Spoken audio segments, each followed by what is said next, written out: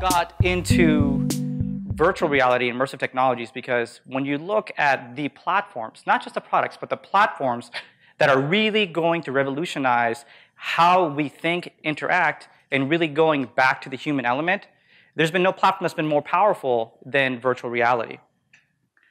We believe in this so much, in fact, we've actually invested in core different areas. So what you know about HTC Vive is a technology wing, right? So those are going to be all your tangible ways to experience immersive technologies. Vive Port is actually the marketplace for that because we understand that Steam, other places are the best places to get game and entertainment content. But how would you deploy your immersive solutions within the CSU system? How do you get it to different 23 other campuses? And when you're ready to turn that on for the public, where do you go? Right? So Vive Port really aims to be your non-gaming destination for all forms of immersive content. And Vive Studios, that's our first-party content generator. As the industry and all the different ecosystem players start to create really immersive and great pieces of content, we understand there may be some gaps of how to do that. And we aim to fill those gaps with really high-quality immersive experiences. And lastly, ViveX. ViveX is our 100 million global incubator. We have offices in San Francisco, Shenzhen, Taipei, and Beijing. And what we really aim to do there is find those innovators in the marketplace, help them to connect to other innovators, those that really kind of believe in the power of immersive technologies, and accelerate their growth. So what is virtual reality? Hopefully today, we'll go a little bit beyond what that actually looks like. And the actual definition of VR is the creation of virtual environment presented our senses in such a way that we experience it as if we were really there. I don't really care for the definition because you can't really do anything with that definition. Hopefully by the end of just this conversation and in the course of today, you have your own definition of what is immersive technologies, what is VR, and what does it really mean to me. We have to start with the basics though. VR's been around for decades. In fact, some of the earlier uses of VR have actually predated the internet. What we know as VR today actually started around the same time, and while VR was extremely expensive, $500,000 million plus for a single VR implementation for caves, they were effective, they were impactful. And because of the high price point and the proprietary nature of these different technologies, only NASA and the government was really able to utilize that. But even then, even 50 years ago, we knew that immersive technologies was able to recreate and do things that traditional methods of teaching and education could not accomplish. When we look at kind of just the overall journey of the headsets is kind of your entry product of what we think of immersive learning and technologies. Everything from a stereoscope to 1838 to the Viewmaster in 1939, and now to the current HMD market, we've always wanted that first-person point of view and immersion to something. And now as we evolve, there's a lot of conversation about when do I use a Google Cardboard? What about mobile? What about console? What about PC? Do I use any of these things? Yes, you do. Because virtual reality and augmented reality, they're all tools. Knowing when to use the tool for the problem you're trying to solve is actually really critical. When we go from like left to right, to cardboard to PC, what we really look at is levels of immersion. Where cardboard may not be as immersive, it has a really high addressable market. It has really low barriers to entry. But when you really need to drive that impact, where do you go? You definitely go to PC-based VR. PC-based VR will continue to always be the Ferrari of VR experiences because it does require a lot of throughput, a lot of processing to really drive that true sensory immersion. Does that mean anything in between is not good? No. Because if you have a solution and you're trying to get that tool into the right hands, your addressability is important. Sometimes Google Cardboard or mobile, they're great gateways into immersive technologies. And they're much easier to deploy, but as your solutions and the impact need to go up, as your levels of immersion need to go up, then you start to use more deeper platforms. And these are important areas to really note, and we'll kind of talk about these throughout the course of the conversation, so we can kind of really try to define when do we need to use each. I look at immersive technology as really two categories. When anybody really asks me, what is VR, what is AR, I really use these two definitions because I feel like they apply to many things. I use immersion, and that's a phrase used quite a bit, and sometimes you may have different definitions, but I use it as for a deeper level of mental engagement. In fact, if you look at many things, even this conversation, the deeper you're mentally engaged, the deeper you learn it faster, you learn it longer, and you're able to impact that change for a lot longer. And that's a fundamental value proposition, whether it's entertainment, whether it's training, whether it's education, whether it's medical. We all strive for a deep level of mental engagement. That's why we have lectures, that's why we have labs, right? To kind of go through that full cycle of how we actually learn. Accessibility, the ability to access environments that would be otherwise impossible or impractical. This also is really the hallmark of what immersive technology allows you to do, especially virtual reality. Imagine being able to train somebody how to put out a fire in really high heat situations. Yes, it's a thing that needs to happen, but it's a very difficult and very dangerous thing to do. Imagine being able to have the top level education from top level professors. Well, the accessibility to that in our current platform situation is very difficult. So AR and VR really aim to kind of solve for that. We are bringing you an eyewitness account of what's happening on the Wilmuth Farm, Grover's Mill, New Jersey.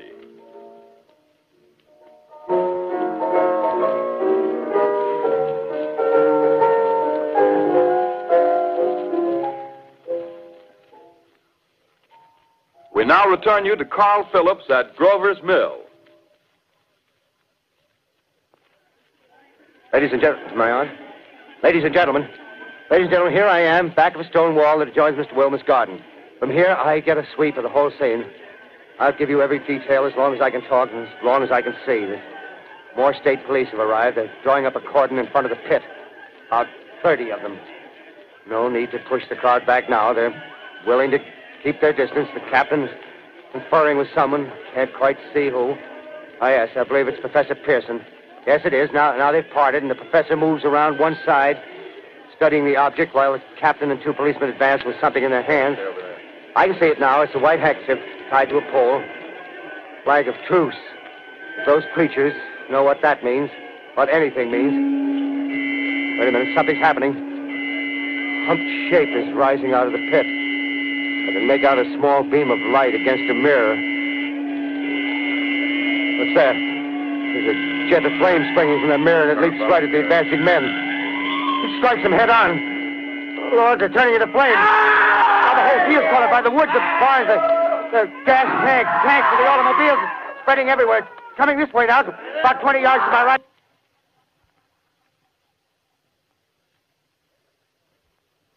Ladies and gentlemen, due to circumstances beyond our control, we are unable to continue the broadcast from Grover's Mill.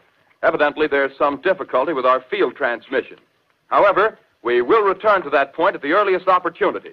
In the meantime, we have a late bulletin from San Diego, California. Professor Indelkoffer, speaking at a dinner of the California Astronomical Society, expressed the opinion that the explosions on Mars are undoubtedly nothing more than severe volcanic disturbances on the surface of the planet. We continue now with our piano interlude. I use H.G. Wells' War of the Worlds as an example of the power of immersion. When that came out, I believe it was 1930, some of the reports were a little exaggerated about how the pandemonium that actually happened from that radio reading of War of the Worlds. A lot of people thought, actually, we're really being invaded by aliens. I think what's more impactful is, even though once the reading was kind of broke it down to actually it was not a hoax, it was actually more of a reading, people still saw aliens for many, many years and even decades. In fact, the definition of what people thought extraterrestrial beings are came from your auditory first experience of aliens from War of the Worlds. And really, that's a great example of immersive platforms and experiences. In fact, immersion doesn't always have to be very complex headsets or investments in platforms. What we do know that when you have the ability to do things in the virtual environment as you do in real life, meaning if I can move around, if I can kind of pick things up as I would do in the real space, what the level of fidelity and all the other things you need to develop immersive experiences actually goes down. When I am stationary and I want to be immersed, I need a higher degree of fidelity, I need more screens, I need brighter screens, I need things to look really real. But the moment I can move and step around and do things, all of a sudden the level of fidelity goes down. What does that mean to us? It means that you can capture content that is far easier to create and accessible. The moment I can move around in an environment, 360 videos all of a sudden become a more compelling thing versus a passive thing in a mobile headset that may not be that compelling. When we look at virtual reality, augmented reality, and even merged reality, a lot of these concepts can get kind of confusing. Everyone wants to know, hey, are these guys competing? You know, so-and-so is doing this stuff in AR. What do you feel about that?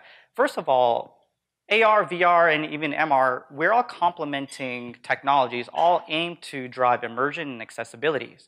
Virtual reality drives immersion by recreating an environment, right? That may be either imagined or real, but essentially it's digital. Augmented reality drives immersion by keeping you in the moment and overlaying information that is important to you. In merged reality, this one is actually a very confusing term for a lot. It is really just the intersection of both. When do you really pick one versus the other? Many things will have the capabilities of having merged reality, so it's not really something you should really concern yourself from do I go VR or do I go MR? We'll first talk about what is the problem you're trying to solve for, and when you have innovation labs, you'll have the ability to kind of choose from all of those. This particular image of virtual reality is actually one of my favorites. A lot of it's because, so that girl there touching that digital dog is actually used by photogrammetry. So the environment she's actually stepping in is the actual place that that image was taken. So that blades of grass, the surface of just the curves of the hills, the rocks, all those things really exist. Actually, it's from that place. And photogrammetry, what it does, it actually takes a series of pictures, of stills, and stitches them together so you're able to move about this space. So if you were to even take this room that's photogrammetry, I can kind of recreate a full 360 experience of this room by stitching the different pieces together. Now, overlaying the digital animal there, that guide of where to go in that environment, really kind of shows how you can kind of quickly take existing assets and overlaying them with digital assets and really rapidly creating meaningful content. But augmented reality seems to kind of have a lot of confusion on what it really is. I think Pokemon Go is great because it introduced us to the power of augmented reality from our existing platforms and mobile devices. And where Pokemon Go might have been fun, oftentimes when we see this version of augmented reality as a use case, people are like, okay, that's cool. I don't really see it driving change. In fact, augmented reality is not just headsets, but it's definitely mobile platforms like tablets and mobile phones. And I feel like the near-term opportunities in augmented reality really is in those mobile features, right? And in fact, the Apple AR Kit folks are here as well, and I would highly recommend even talking to them about kind of those capabilities, because it is really that ecosystem of things you can do. Some of the hardest questions we have, right, when you really think about where do you want to go for lunch? How hard is it to answer this question? And it's so basic. Don't we? We do this every day. We're going to do it whether or not somebody wants us or even asks us to do it. But I feel like it's one of the hardest things to answer. A lot of it's because of how we process that information. And this is really where augmented reality can really help you with processing really daily tasks. So this particular picture of this burger actually is a digital image. And it's an actually augmented reality application that really aims to take a picture of where you're going to eat your food, and really you don't scroll through categories of foods or cuisines, if you will, or just things you'd want to eat. And in fact, if you really think about what you're really hungry for, if nobody asked you, what do you want to eat? You actually think about what do I want a burrito, I want a burger. You don't go, do I want American, do I want Mexican? And in general, when you're talking about groups of people collaborating, it's because the context in which we're able to process information, it's done by current platforms and technologies of categories of lists. Augmented reality really starts to redefine how we are interacting with our world and really asking those questions. And then mixed reality or merged reality really, again, is that intersection. And so many of what we see is this is more of just the intersection of AR and VR. Right, so it's more than just having to pick a particular headset that achieves this. A lot of VR headsets will do this as well. A lot of augmented reality platforms will do this as well. From a growth of a platform, that's up and coming.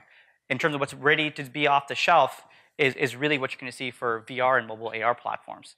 And when you start to really look at all the different things that AR and VR do, it is very overlapping, right? It is all going to be about what type of immersion do you want to drive, what type of accessibility is needed. But why now? Why do all these things really matter to me now? Why is it all of a sudden everyone's talking about VR when it's been around for decades?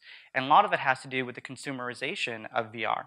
And to show that, I have a quick little clip from mixed reality.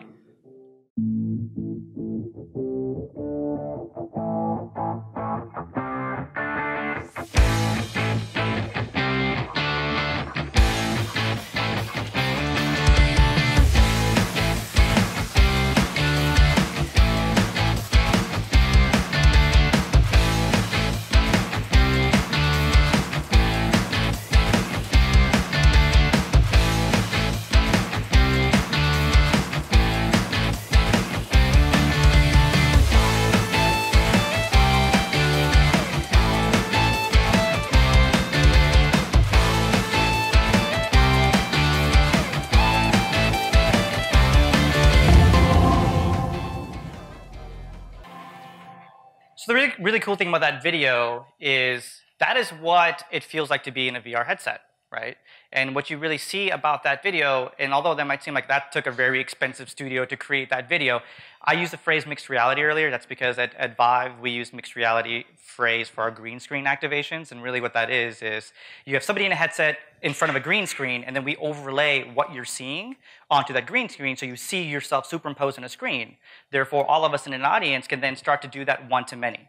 And the one-to-many is critical because it may be very difficult for all 150 of us to be in a headset, but if I can go and put on a headset and actually walk through a particular scenario, maybe manipulate a constellation in a headset, you get my first-person perspective in this kind of green screen environment.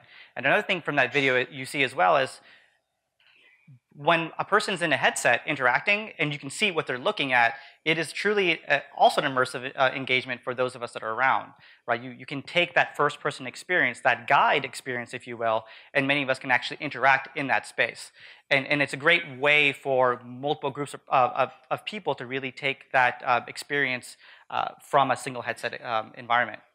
Consumerization also means the ability for grandparents, anybody for any level of skill set or level of tech enthusiasm to try VR and get it.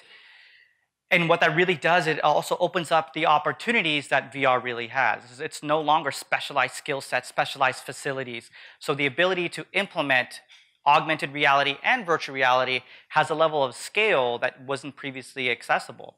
But I think really the most important thing is when you look at what is virtual reality now, why is it a platform? Virtual reality and augmented reality both are much more than headsets. They are platforms. So when people say, do you think virtual reality is going to stick around? I mean, it's been around. The biggest difference now is you have an ecosystem of players investing a tremendous amount of money and have invested a tremendous amount of money to really revolutionize chipset technology. The GPUs and CPUs we have now have really have gone through a renaissance of innovation. You're talking about very, very powerful laptops that are actually this thin that 2 years ago were impossible. They did not happen. In fact, those laptops are as powerful as 3 gaming machines of later years. And we're seeing continued investment. In fact, the investment in the AR and VR space has even helped spur some of the data and processing you need for cryptocurrency. Right? So many that those high-end GPUs now is also fueling other industries. And hardware aside, if you look at Unreal as well as Unity, those engines, it is becoming much easier to create content for virtual and augmented reality. It's no longer proprietary. Right? So you have now open platforms. In fact, if you wanted to create content in VR, you can actually download enough of the Unity libraries and asset store to actually create stuff in headset without any coding experience. In fact, Tom Furness, the godfather of VR, fortunately, lucky for us, I'm in Seattle, he's in Seattle, and we had a chance to actually check out. He's bringing in VR into middle schools, a particular middle school, and doing a project. He has 12-year-olds teach each other physics and different properties in physics in VR, but they're the ones creating their VR experiences.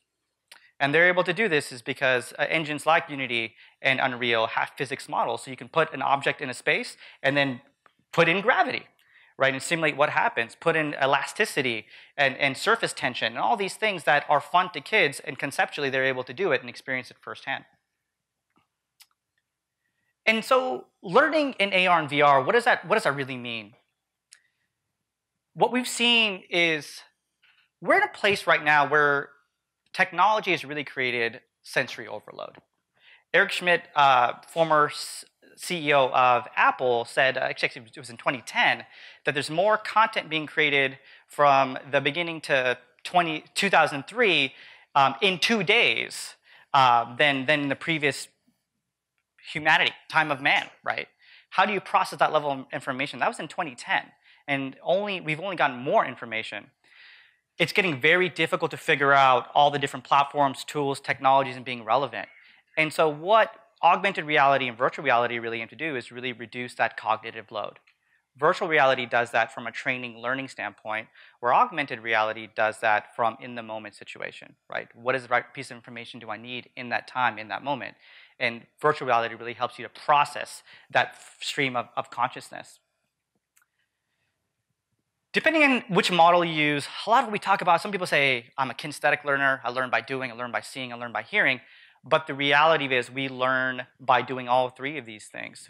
When asked, and these numbers can fluctuate, but when asked within these kind of three paradigms, like how do you really learn, it's very equal, right, in terms of that ability to learn.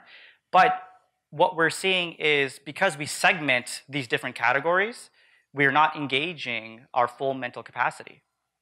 But it's efficient, right? If you think about our education system in general, K through 12, you go through the various subject matters. I go to my English class, I go to health, I go to social studies. The reason why you do that is because it's efficient. I can get the most amount of throughput by going through these different categories. But if we follow the same efficiency model to how we eat, if in the morning I ate high starch foods, then for lunch I had meat, and then in the middle of the day I might have had some fruit, and then for dinner I had just vegetables. If I did it that way, would I be healthier? Of course I'd be healthier. It'd be more impactful. But would I ever want to eat again? But it's funny, right? But that's how we learn. That's how the K through 12 system is structured, because you get the level of throughput. But why?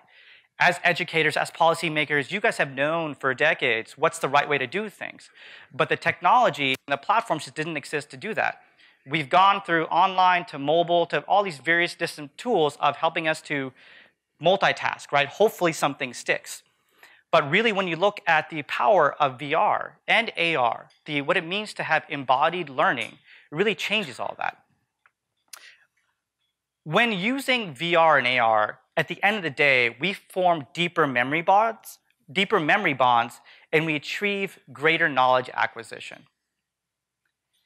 Essentially, we're able to use both parts of our brain when we need to use them. And when you are deficient or just even have the lack of interest in using one part or the other, VR and AR help to compensate for those categories because they're more aligned to the natural way of learning.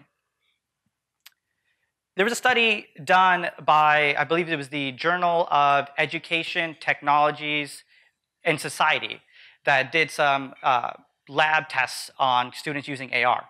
Ultimately, students that used AR had deeper level engagement of the material, they learned it for longer, and more importantly, they were more engaged, they were excited about the subject matters. And so that's essentially the same value props if you look at for VR. We know that VR facilitates model building. We know it allows us to assimilate information from various disciplines and topics. It also helps to awaken spatial memory. And spatial memory is super critical for recalling facts and other abstract concepts much later down the road. It eliminates distractions, really to help us focus and reduce that cognitive load that we have. And equally as important, retention. I don't have this up anywhere on the slides, but we've done some studies where HTC, as well as we work a lot with the research community, where students that were taught using immersive technologies, in this particular case VR, historically C and D students were taught the same subject matter as A and B students, but the C and D students were taught using VR. At the time the C and D students were tested using the exact same, the only variable was the method in which they learned, the C and D students performed consistently as well as the A and B students. 6 months later, the C and D students performed slightly better. A year later, they performed even better. In fact, the more time that progressed, historic C and D students outperformed the A and B students, and the C and D students uses immersive technologies. Although in the education space, you're like, that's amazing, right? But we've known this. NASA has known this. The Department of Defense has known this for years. And that's why the time now is super exciting, because now these platforms are accessible. So what does that mean to us? What does that mean to educators? Your time is even more critical. Because if you look at Bloom's taxonomy, and actually there's actually the newer model of Bloom's taxonomy actually takes away evaluation. But in the order and kind of what this is listed, you have your your lower order thinking skills of memorization, understanding abstract concepts, just kind of that root functions that you want to do from maybe your first couple of years of college or your intro level courses. Those things are relatively mundane, but they set the foundation for everything else you need to do. But if you think about memorization, retention, understanding abstract concepts, AR and VR are the perfect platforms to increase the retention of those areas, right? And then when you get into critical thinking areas, areas where it requires debate, requires analysis, and most importantly, requires new thought and point of view, that is where educators are critical and continue to play a major role. Now imagine being able to spend more time on impacting those areas, because augmented and virtual platforms allow you to have the throughput and the engagement for those kind of more rudimentary skill sets. And I think that's why this conference today is so exciting. Because VR and AR, they're taking off because there's a community of developers, of platform creators, of hardware partners. What we have today is also a platform of 23 different universities coming together for a common goal of how are we going to work together to really impact education in ways that we know that can, and making sure that our students continue to be some of the best trained and educated in the workforce. But at the end of the day, VR is fun. And that's my favorite thing about this platform, because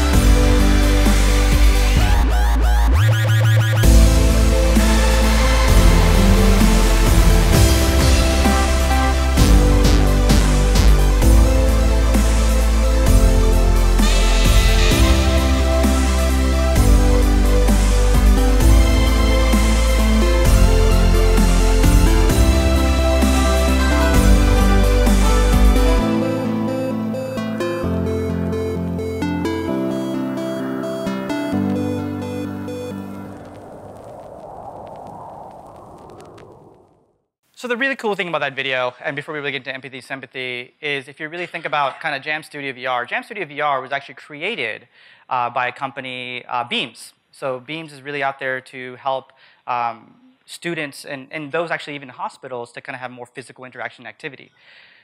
In the Jam Studios VR example, those actually in there many times are not professional musicians. They're able to pick up a guitar, pick up a drum set, and actually play music that's actually fun for the first time.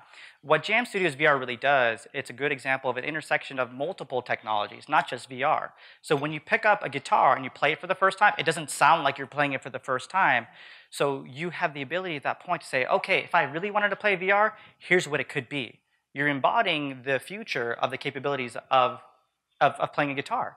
In fact, you're able to try many things in their elements because they actually have a software layer that actually does auto-tuning, that makes sure you're hitting the right tones, that kind of balances it out. So you can still harness your creative abilities, but really understand something that's moderately abstract and very future thinking. So if I want to go invest my time in music, I can really figure out which areas to go into.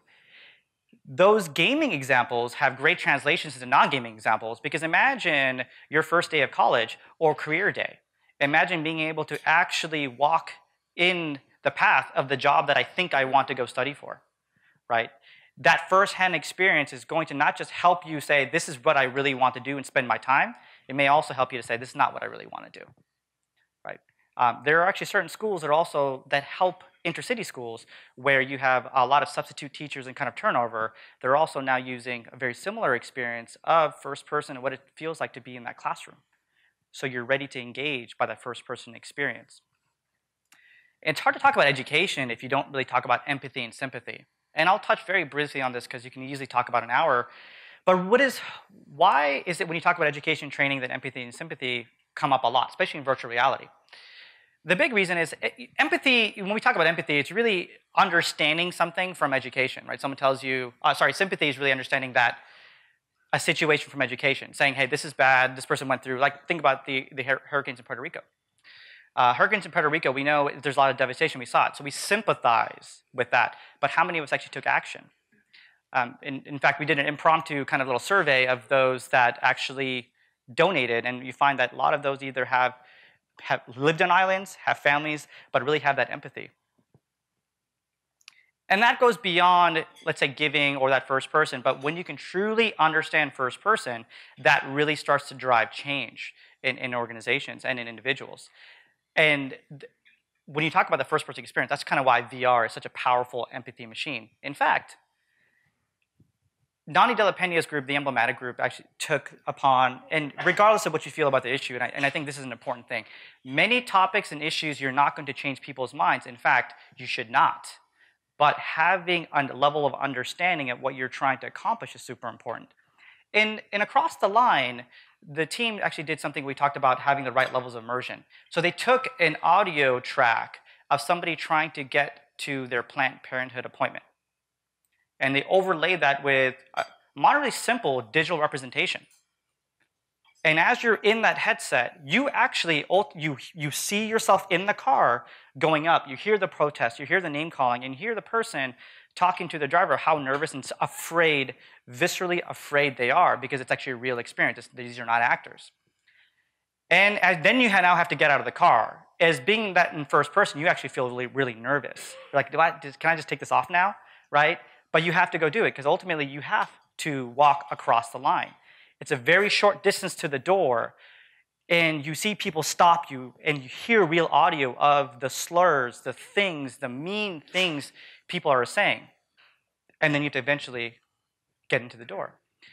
That was probably the hardest and longest, 10 steps I've taken. And I'm in headset all the time, and I still get goosebumps thinking about that moment. In fact, even talking about it, I think it's probably one of the first times I even talked about it without being able to choke up, because the level of empathy. And again, regardless of what you feel about the issue. And what we've seen happen, we've seen policymakers actually that have gone through this that said, yes, I'm not going to change my point of view. However, I don't think the young women in our community should be treated like this. And that's really the power of empathy and the power of VR. You could, even this story, hearing it from me may seem like, hey, that's crazy. That's really, that's something that should happen. But experiencing it firsthand, having been this many months later, still stays with you. Now think about that, what happens with that for knowledge, right? For brand engagement. And ultimately, embodied empathy really means the ability to, once you have seen things first person, you have the ability to actually truly have the first person empathy for that area. But what does that really mean? What does all this really mean for education and training? Sometimes education and training either separate or really kind of pull into one group. I look at education and training not as separate things, but really an extension, right? Education really means, to me personally, the ability to have a curriculum, not just have kind of one point of view. The training aspect is that pull through of the ability to take what you learned and actually create actual actionable movements, results, workflow changes of that. And where do we see that? In firefighter training, there was actually a group in Melbourne that was a remote firefighter group. They're volunteer firefighters, and at the end of the day, these guys are the first responders that protect a community. But because they're remote, they don't have the facilities. What they really needed to do is find better ways to train. They were very far, a many-hour drive from the next city that actually had the ability to train. So they actually partnered with Deakin University. One of the things you'll notice is a lot of the examples that I use, they're all from universities. Right. Most of what we know about VR and AR, it's actually from universities. It's from the research places. And a big reason why that is because you are not tied down to quarter-over-quarter growth. You are not tied down to making sure you have some immediate ROI. Your only limitation is your imagination. right? And at the end of the day, you guys are truth seekers, right? And as a result of that, when someone says, I have this problem, you guys really know to understand what is your problem really, and what are the best tools to be able to solve for that problem. So when the Melbourne firefighters needed that help of how to do better training, Deakin University actually came up with, well, virtual reality and Vive, you can actually put a headset onto an actual standard issue firefighter's helmet. But they actually took that a step further. They took that fire hose and they actually put a hydraulic unit behind it, mounted it to the floor. So as you got closer or had more water pressure, that hose is really difficult to pull. In fact, needs multiple people. But they even took immersion a step further. They took a standard issue firefighter jacket and actually added heat sensors.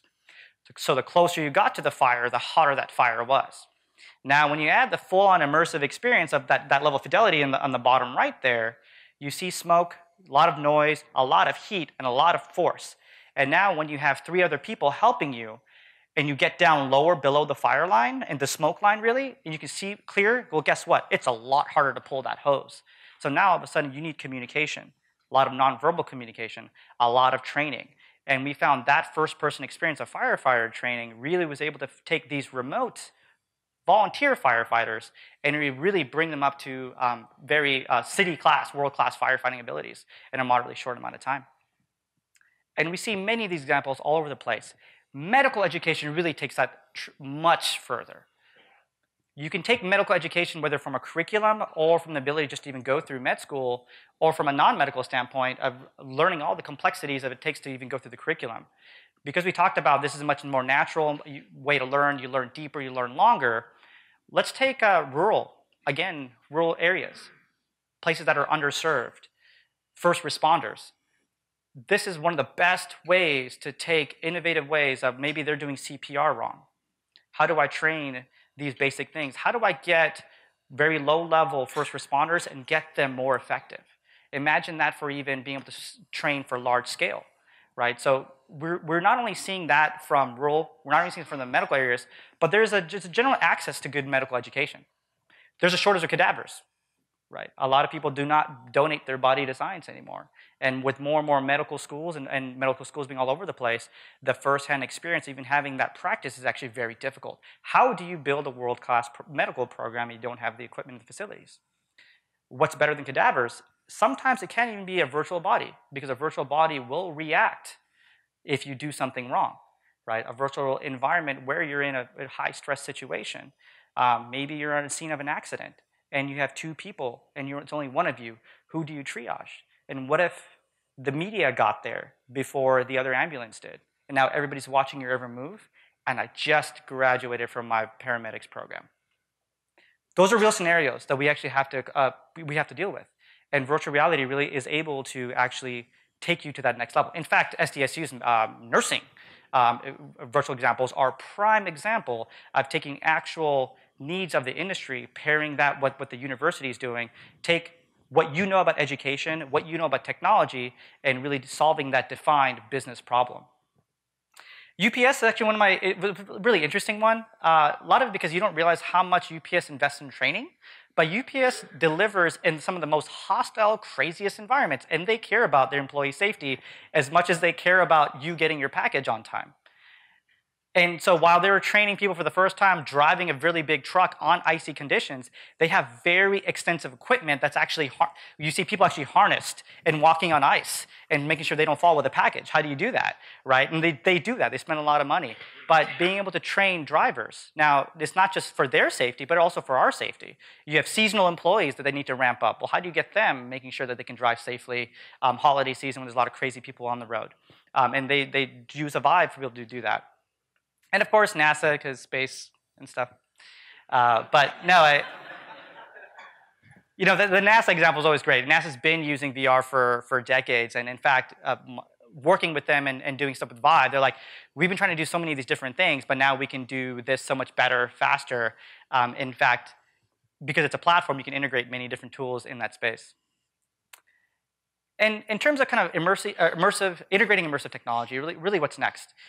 You're right, this is early, right? Not early because the technology doesn't work, not early because we don't have a platform. It's early because there's still a lot of growth ahead, right? Even though we are starting to see the consumerization of VR and AR, there's still a lot of growth ahead. And Because I work with a lot of startups, oftentimes people ask me, should I wait to get involved? Imagine if someone told you the World Wide Web was going to happen, and you're like, yeah, I'm going to wait 5 years to do this. Would you have been part of the dot-com boom, right? Although that's more of a business reason to get involved, but the reality of it is so much of the learning and thing that we're going to figure out how to do is going to come from now. We are the ones who are going to define what future virtual environments are going to look like. And that's a tremendous amount of opportunity. The thing is, whether you get into VR now or 3 years, 5 years from now, you're still going to have to figure out all those basics, right? So it's better to now take those learnings, adapt it, and drive that evolution. But really the growth from 2017 to 2020, pretty significant growth, 1.3 to 19.9 billion. Those numbers vary, but they're still pretty large. And we're seeing that mostly happen in the non-gaming space. In fact, the really key takeaways from this graph isn't so much the absolute numbers, but in the growth of categories. In 2017, video content, attractions, games, and really other, it's kind of the 4 major areas. But by 2020, just in less than 3 years, you're going to see more categories of growth, right? Games become a smaller piece of that, and other even being a small piece because you're going to see more and more defined categories of that space. And as the total addressable market grows, you're also going to see the ability to deploy these solutions on a much wider scale.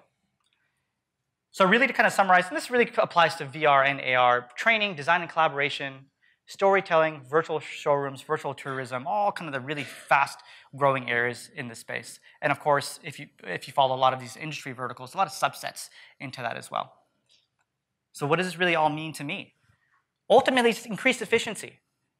You already know what you want to do, and this allows you to have the throughput to be able to do that, the platform, the technologies to be able to do that. So how do I really bring this into my organization, to my university? With HTC, with Vive and the Vive team, we've really wanted to help bring innovation and immersive technologies across the board, even if it's our competitive technologies, to the market, right? So we've helped many universities develop their immersive technologies program. So a lot of it kind of goes back down to what are the things that you need to solve for, what is the infrastructure that you need, and being able to kind of partner those other groups to help you drive that message. One really great area that requires very little kind of infrastructure to do is hackathons. Hackathons can either be just that one weekend where you say, I want to go solve this problem, and here are the different headsets and platforms I'm going to use, who's in? And those are a lot of fun because you get industry that shows up, you get university that shows up, you learn a lot of things. And some organizations take that a step further. They actually take a bigger problem. They say, okay, this weekend we're going to tackle the research question. Let's quantify the problem.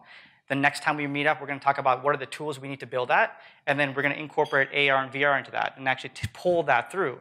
What you see when that happens, industry shows up. And in the beginning, you see some of your dev leads show up, and pretty soon you see some of your executive suite show up because you're like, hey, you know what, this applies to me too. And this is how you're going to evolve that. And innovation labs. Many places have those innovation labs, right? You're already trying to do different things, but how do you really set yourself up to create a place when industry has a question about technology, they go to you first? It is very hard to keep up with augmented reality, virtual reality, artificial intelligence, computer vision, machine learning, but these are all areas that are going to be table stakes. And even those categories are wildly broad. And oftentimes, as companies and organizations, we may be going down a narrow path because it's all we really know. And so going to these innovation labs is how we also learn what should be happening. Innovation labs happen because these are platforms, right? These are not just simple headsets, right? And most of the growth we've seen in technology in general has come from innovation labs. And programs that do this the best do it together. So it's not an engineering school thing only. It's the College of Business pulling together the different colleges, the College of Arts, to say, hey guys, like, what do we think needs to happen out there in the world? And pulling the engineering students, say, guys, how are we going to build this? And working together like you do in the real world to solve those problems, and then really pulling together, whether it's the hackathons or innovation labs, but it's really being able to pull those internal community of resources to really identify that issue. So who's driving this change? Is it the HTCs, the Apples, the Googles of the world? It's actually you. You guys are the ones that are going to define the future. Because, like I said earlier, you're limited by your imagination. You already know cross-discipline the things you want to solve for. Even this example here, this is not really even a VR example. They're using HTC Vive trackers and controllers. They're using VR things to solve non-VR problems. so many of the examples we've seen today are from the university, and so many of those things work their way into industry in very impactful ways.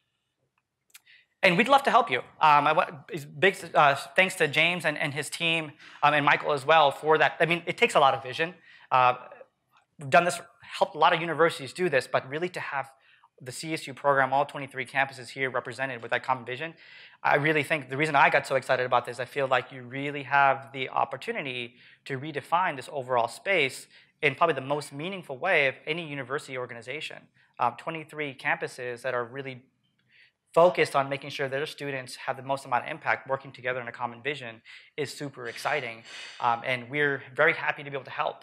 We'll reach out to James about how to get in better touch with the HTC Vive team, but we're happy to kind of just consult with you guys of what's the right way to build innovation labs? How do we get in touch with Intel? How do we get in touch with all these other players in the space? What are the right things we should be doing, and how do I drive that impact in the community? My name is Vinay again, and it's been an absolute pleasure. Thank you guys so much.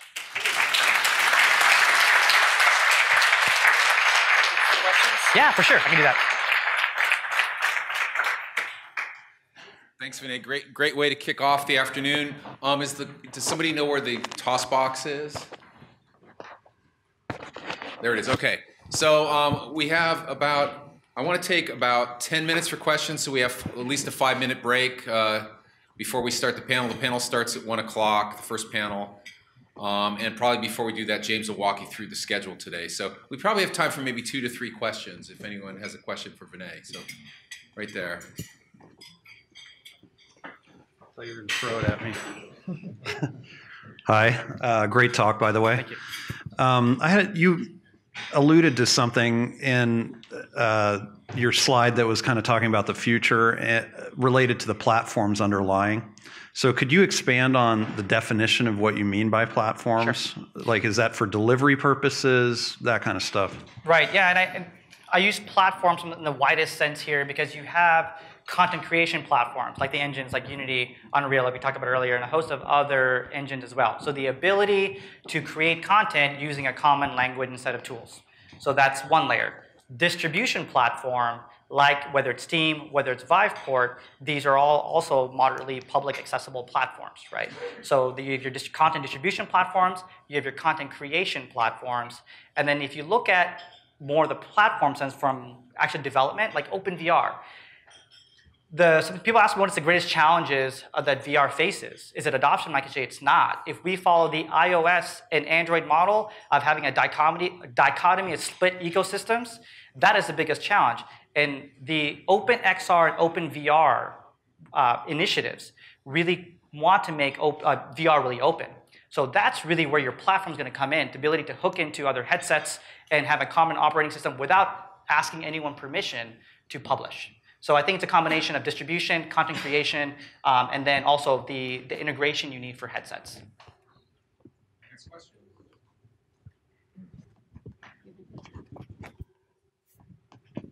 Okay. Hi there. Love the talk. I was wondering what concerns you might have with respect to VR in education. I know, and I don't mean to douse cold water on this space. I'm one of the vendors here. Trust me, I'm a believer. That said, I mean, I know with whether particularly immersive games that have become a problem, and now we're kind of reaching this other level of immersion. I'm just wondering, what sort of things do you have in mind as issues that might be potentially problematic when it comes to VR and students? Sure. I think with any technology, the issues can be really not having the right purpose or need for that tool, right? I think even if you look at the internet, I mean, can the internet be bad for students? Yes. But can it be also immensely powerful? Yes. What happens is when you create the applications or the tools that help to guide good, safe environments, whether it's from best practices or whether it's saying, my platform, my tool, if you use it, does these things and eliminates these things, well, now you have a viable market product, right? And I think that's what I look at some of these future potential challenges, I look at as product opportunities, right? If you think about security may be an issue, we'll have a platform that doesn't share any data, right? People pay a premium for that when everything else is free. And I think the same kind of model applies to virtual reality and augmented reality. And I think that's why it's such a great reason to get in early, because you're going to start to see the problems that the mass market's going to see a couple years from now. Cool. Another question? time for one more. Peter. Vinay. Hey, Peter. We're recording though, Peter, so we don't want to lose your Oh, okay, all right, there we go, sorry. Peter Young, San Jose State. So my question then really evolves around equipment. And since Vive is an outstanding platform, when do you see it, when do you see these headsets becoming all-in-one? We have some on the market already, Sure. obviously, but coming down to the prosumer and then consumer level. What, do you guys have any projections on that? So from a HTC product perspective, we don't really comment on future roadmap. However, I think just with any technology, the form factor changing, getting smaller, cheaper, faster is always is a thing that's going to happen. The challenge with all-in-ones ends up being still a lot of its modality, having 6 degrees of freedom controllers, right? So when you're still limited, maybe you can move my head around, but if I can only take a step to the right or the left and I lose my controller behind me, is that a good experience? So that's what you're seeing a lot in the all-in-one spaces.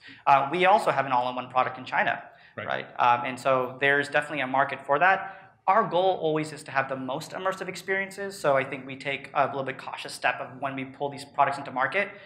But the all-in-one products exist. There's more and more coming online. You're going to start to see a lot more of that stuff in 2018. In fact, 2018, I would project even the end of Q4 of 2018 is when you start to see really that growth to 2020.